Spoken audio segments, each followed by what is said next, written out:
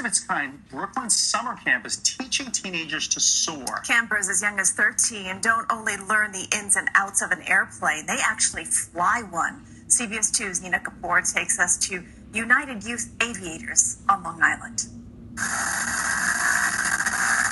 New York City teenagers are reaching new heights this summer. At a very unique day camp, United Youth Aviators. It was started by a handful of New York's finest. 3 Bed-Stuy police officers are spending their vacation time in East New York teaching 9 teens everything they need to know about flying before hitting the skies at Republic Airport in Farmingdale. When I was younger, at 13, 10, 12, I always wanted to learn how to fly planes, but there was nothing out there available to me.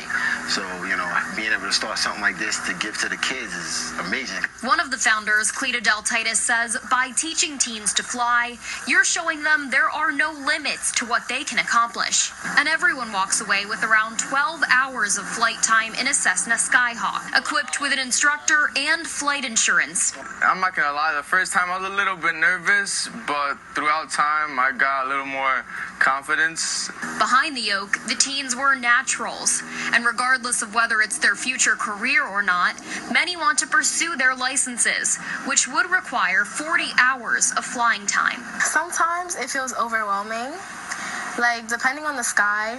If the clouds are too scattered, there's a lot of turbulence, so you feel scared, but then sometimes it's a smooth flight and you just kind of feel proud of yourself. Well, the sky really is the limit for United Youth Aviators. Program staff members tell me they're hoping to expand this to other boroughs across the city and to make the camp a year-round program. In Farmingdale, Long Island, Nina Kapur, CBS 2 News. Well, the camp is free for children who cannot afford it, and for those who can, it's $1,300 a week.